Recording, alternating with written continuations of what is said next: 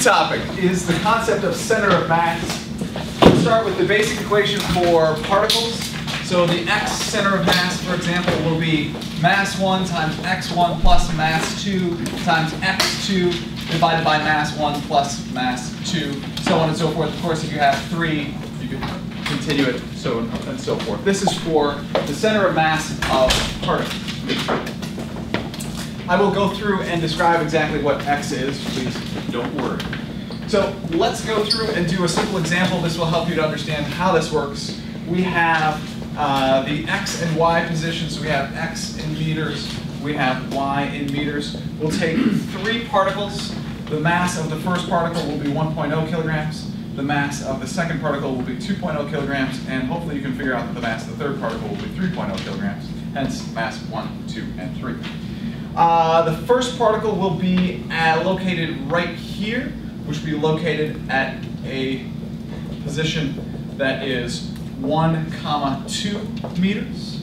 The second one is going to be located right here at 3, 1 meters, and the third one will be located right here at number 3, located at 2, -1 meters. So we can figure out the x center of mass, we can figure out the y center of mass. We simply have to set up a reference line. Our reference line in this case is going to be 0, 0. That'll be our reference location. In the absence of an axis like this, you could just set up a reference location as one of the 2 objects just to figure out a center of mass. It doesn't really matter so much. For example, the position of the center of mass for x center of mass here is going to be x center of mass. Please work through all of the numbers for me. Catherine, what is mass 1? 1. What is position 1? 1. 1. Okay. Plus mass 2? 2. Times position 4, 2. 3. That is going to be at 3, yes, because our second one is right here at 3. Plus mass 3. 3. And position for the third one. Yeah.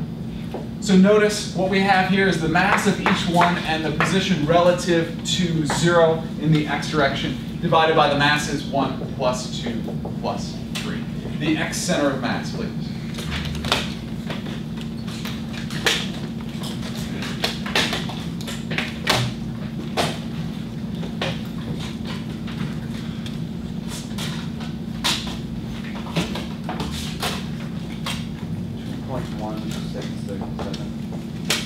With sig figs, looks like we have one, we'll do 2, or 2.2 meters. You can clearly see the center of mass of these particles, 2.2 meters from the 0 point.